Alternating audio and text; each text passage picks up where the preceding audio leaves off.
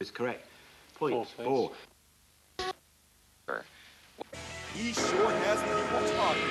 Trump is enraging many people with his remarks about Mexican immigrants. They're bringing drugs, they're bringing crime, they're rapists, and some, I assume, are good people. Hey, yo, someone! Yo, someone, come here, homie. Come check out what this dude's talking about, man. What's up? Man, this dude's talking a lot of shit, homie.